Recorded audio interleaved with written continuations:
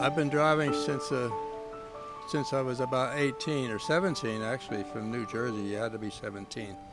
Oh, I enjoy using the car to get to where I have to go. Sometimes I don't enjoy driving when it's just big traffic jams and things like that, but you know, you have to do what you have to do. I have been driving for 40 years. Yeah, I'm 84 years old. I've been driving because I have to work in the operating room and I drive at night, anytime, 24 hours. I do have a concern with seniors who are currently driving and really shouldn't be. But there are many seniors who are very capable of driving and should continue their safe driving experience. Our 32-year-old son, Darren, was struck and killed by an 85-year-old individual who police said should not have been driving. At some point in our lives, we reach the point where we're going to have to make a decision to retire from driving, just like we retired from work.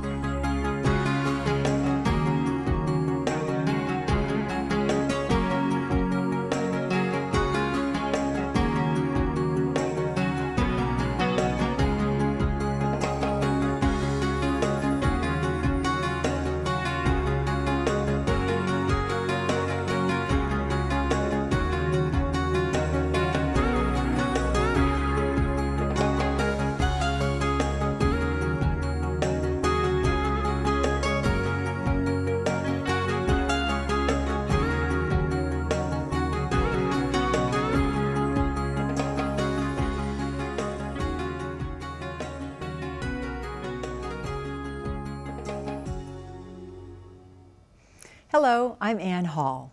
Welcome to Mature Living, a program that features topics of interest for older adults. AARP surveys repeatedly find that the vast majority of older adults want to remain in their homes as they get older. In other words, they want to age in place. One of the most influential factors to aging in place is the ability to continue driving. We see it here in Fairfax County and in communities across the country. Suburban communities were established with the understanding that people would drive their cars to take care of day-to-day needs, such as getting to work, shopping, medical appointments, and visiting friends and family. However, as we experience age-related changes, our ability to drive safely can become impaired. On today's show, we'll discuss safe driving for older adults, and we'll explore ways to maintain safe driving skills. In our second segment, we'll discuss transportation options for seniors when driving is no longer possible. Joining me for the first part of today's discussion are Mike Perel and Bervin Elliott. Mike is retired from the U.S. National Highway Traffic Safety Administration and is now a consultant and volunteer with the Transportation Research Board and the CarFit program. Elliott is the state coordinator for the AARP Safe Driver Program.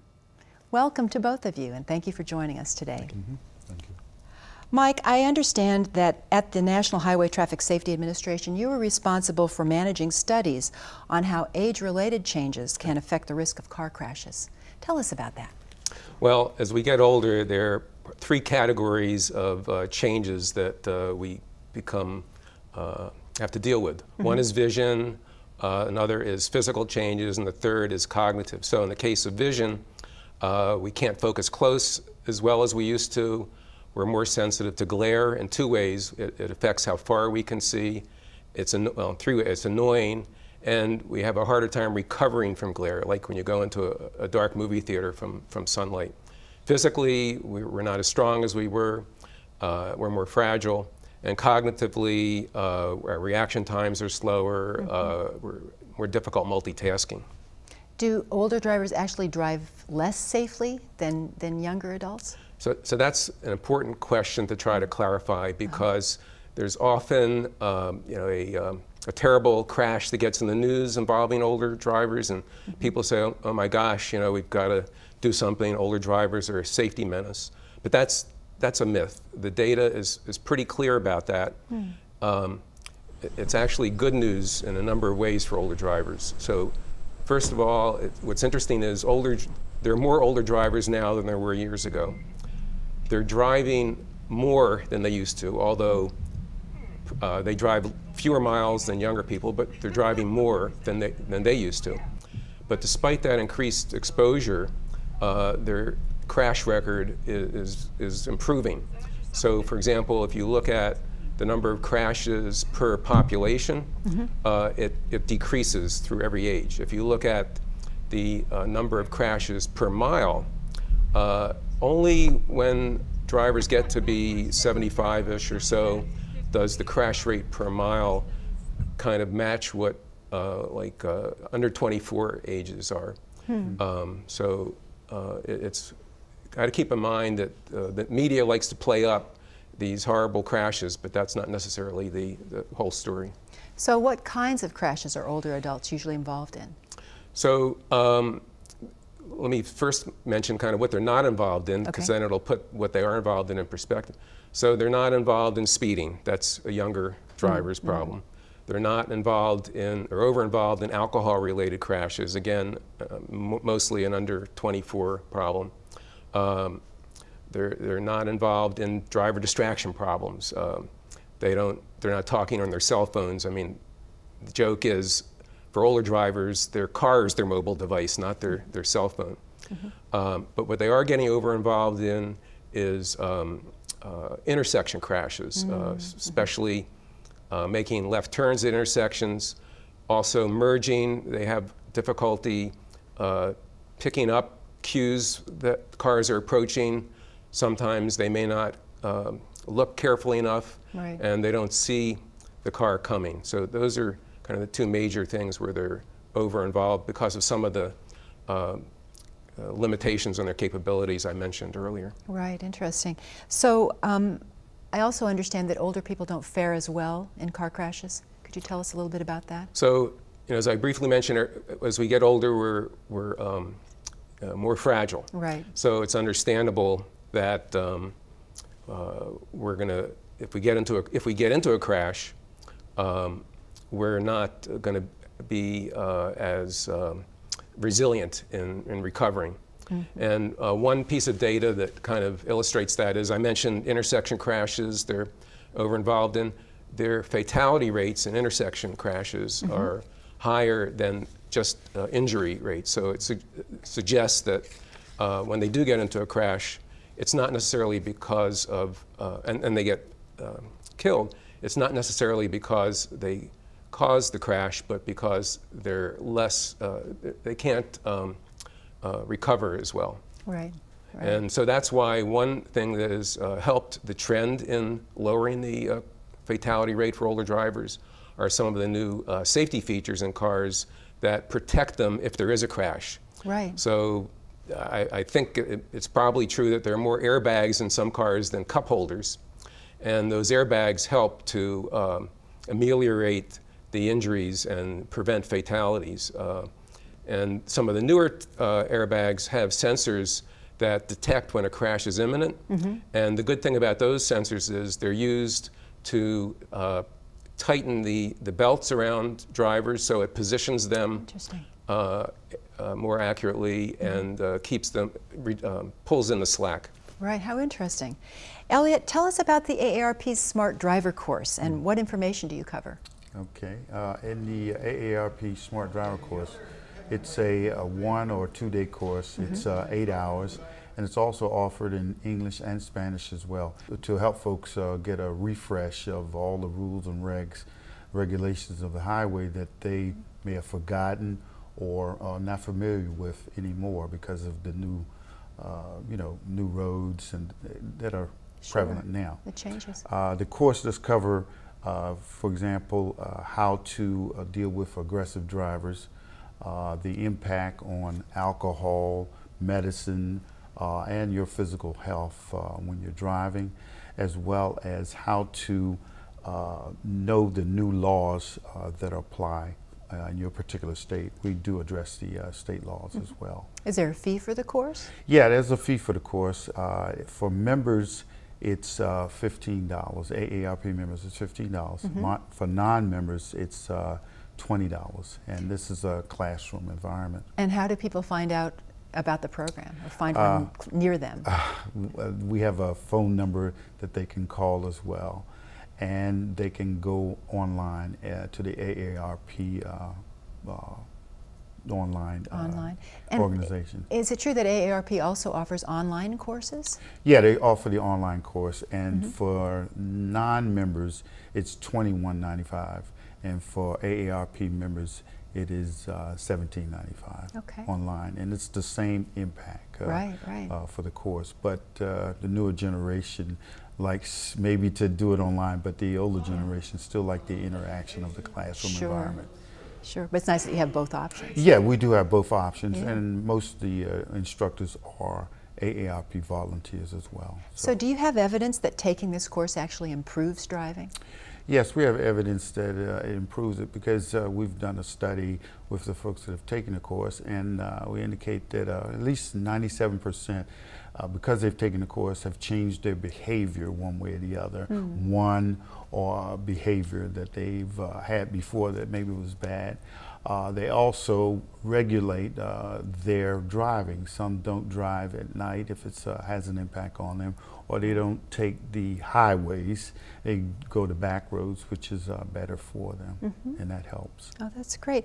And I've heard that there's sometimes a nice insurance benefit associated. Can you tell us about that? Yes. In this state, one of the 34 states that allow a discount for taking the course. It's a safe driver course. And there's range in percentage or cost or whatever, you know, what the discount is, but this state does offer that. But of course, you have to call your insurance company and see what it does and what it entails.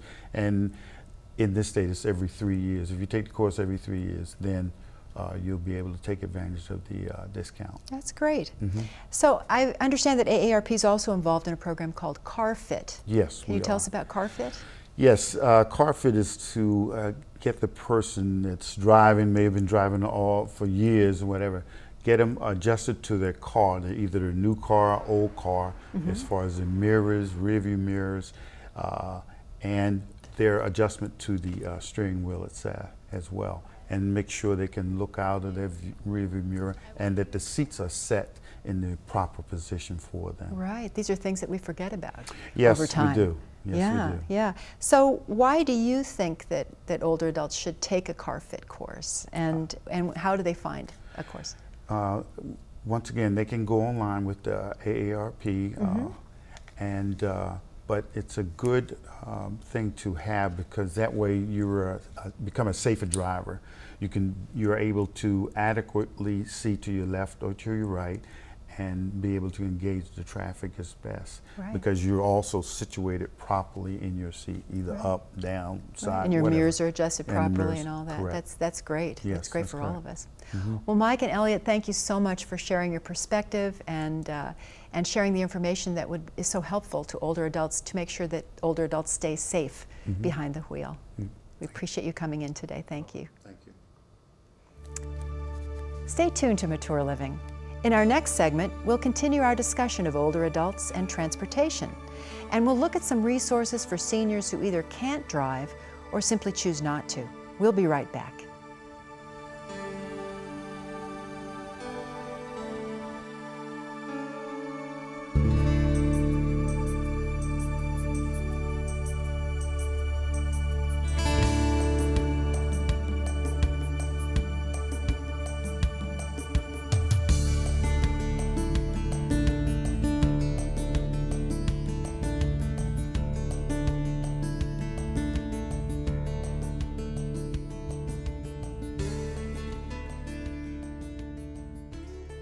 There are a number of options for people with disabilities or seniors to get around, including FastTran and Herndon Village Network. Herndon Village Network is a nonprofit, and their mission is to help people age in place and remain independent in their home. So their first mission is to work with NV Rides and recruit volunteer drivers to take people to medical appointments. Even if you don't reside within the 20170 zip code, there are 5 other groups that are participating in this volunteer drivers program. FastTran is so popular. You have to be 60 years of age or older and a resident of Fairfax County to use FastTran. It's a wonderful door-to-door service So it's really geared for people who are no longer able to take the public transportation options. Almost everyone that comes to the Herndon Senior Center loves it. They find their friends, even if they had to be encouraged by their children to try it at first. And the interesting thing is the transportation also becomes its own social group. You know, they chat, it's a social network right there on the bus.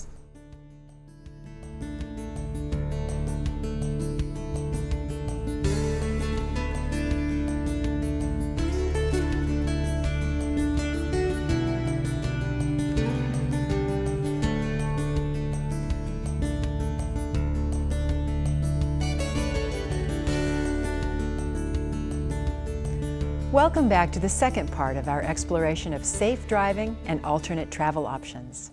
With me are Nancy Lowe of the Virginia GrandDriver Program, Karen Hannigan, Director of the Aging, Disability, and Caregiver Resource Line, and Jennifer Kanarek, Manager of NV Rides. Thank you for joining us today. Nancy, we'll start with you. First, tell us about the GrandDriver Program, and what is it, and why did the state of Virginia launch this program? Well, as many of you know, Virginia is going to be the largest senior population state next to Florida. It is an ideal location to live, and that's why it's become a retirement place.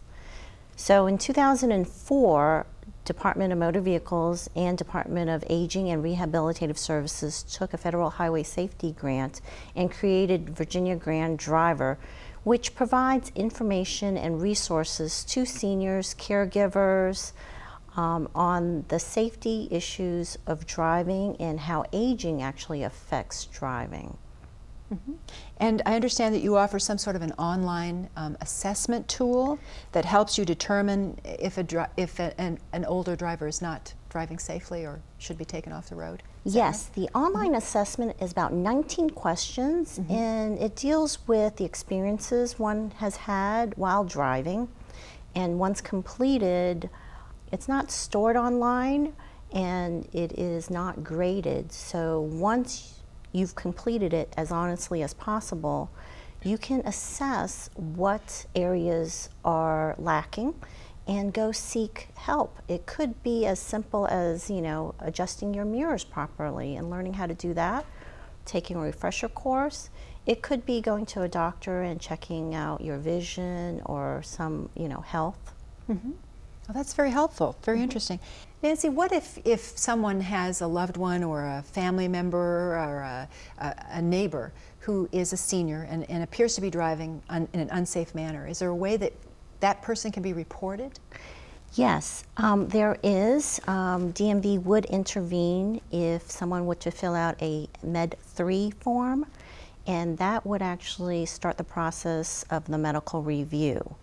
Now, by reporting and filling out this form, they don't automatically get their license suspended, but a team of healthcare professionals will look at that case and determine whether they need additional testing. It could be a vision test, it could be a doctor's certification, it could be a comprehensive driver assessment. So that way it alerts DMV.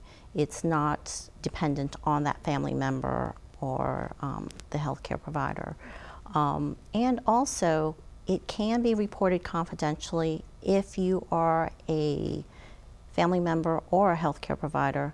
Otherwise, if you're a neighbor, if you are a concerned citizen, if you're a coworker, they have the right to disclose that information to that senior if they ask. Sometimes an older adult's friends or family member will notice changes in their loved one's driving, and this can sometimes happen before the driver, him or herself, recognizes there's a problem.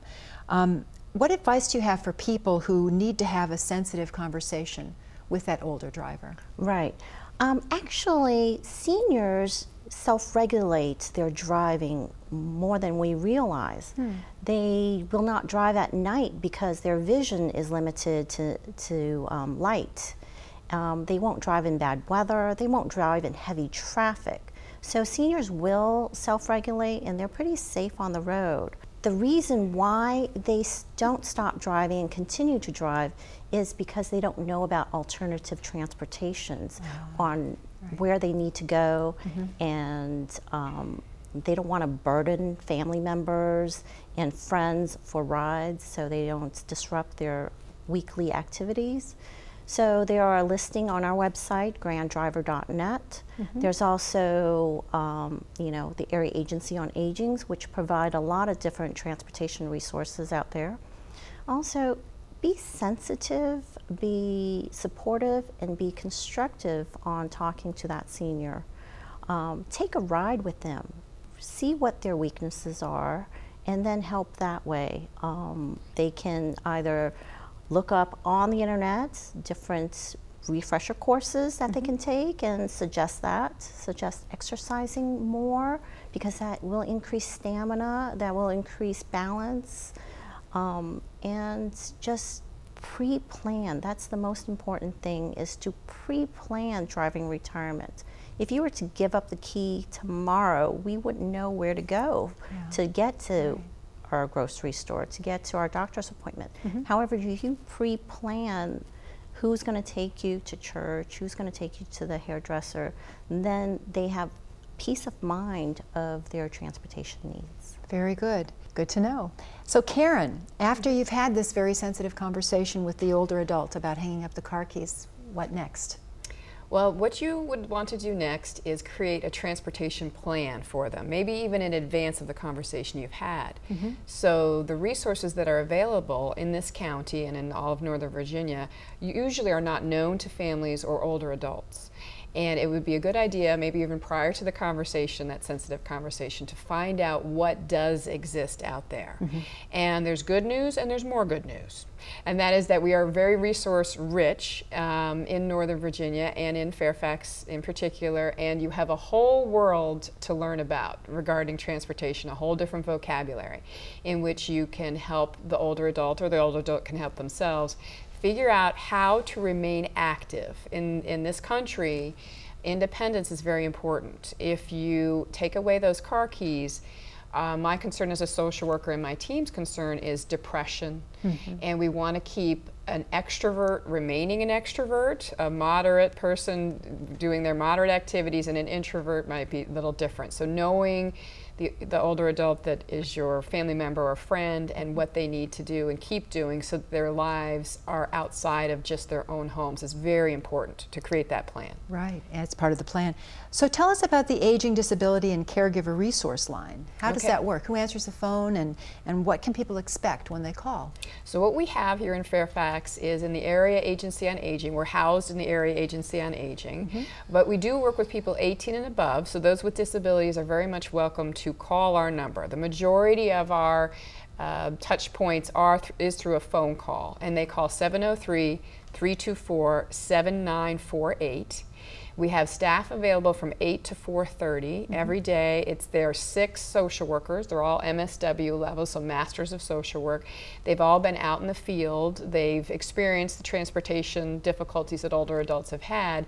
So you're going to be getting an experienced social worker, not an administrative person, who can walk you through this myriad of services that may be available to the older adult to keep them active in the community. Excellent.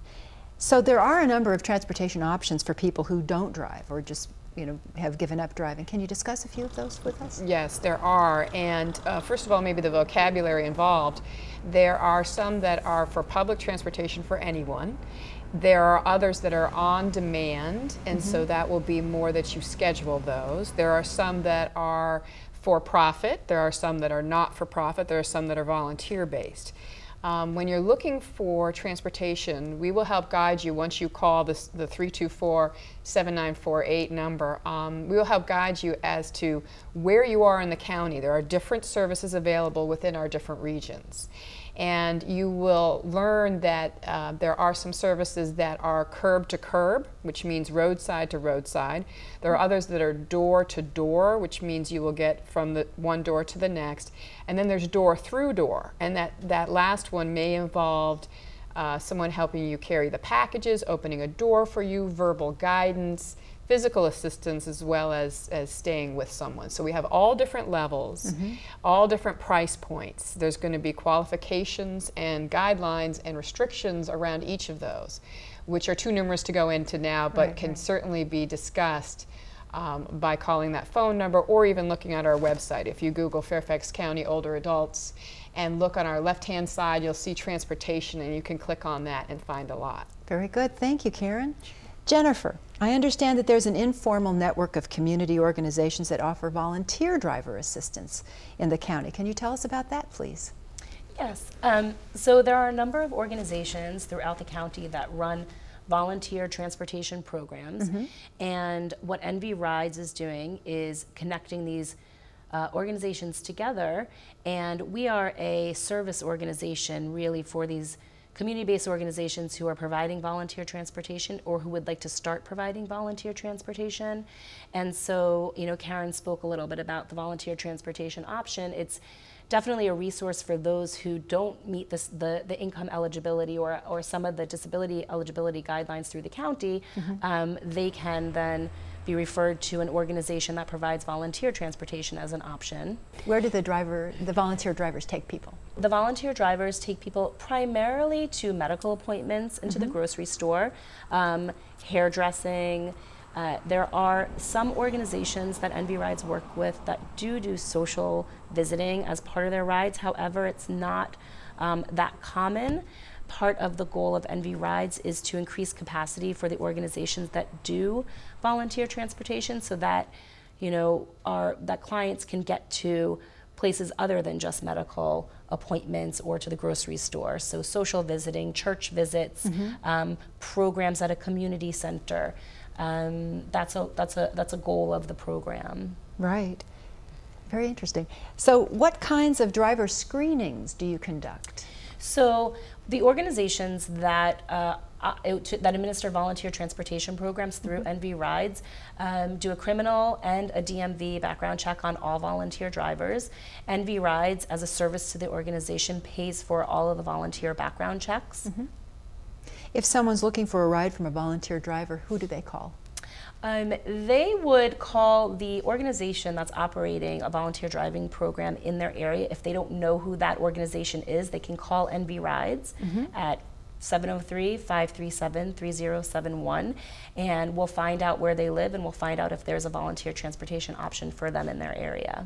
So Jennifer, how can someone become a volunteer driver? How does that work? If somebody is interested in becoming a volunteer driver, they can call NV Rides. We'll find out where they live, and we'll refer them on to a service provider, somebody who coordinates rides in their community, and they can go through the process with that organization. They will have a volunteer application that they would need to fill out. They would have to go through the screening process, and they would be, you know, ready to drive within a couple of days of them calling the organization.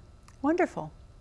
Well, thank you so much, Nancy, Karen, and Jennifer, for joining us today and sharing all these wonderful alternative transportation options for seniors who either can't drive or for one reason or another choose not to. And thank you for watching this edition of Mature Living. I'm Ann Hall. We'll see you next time.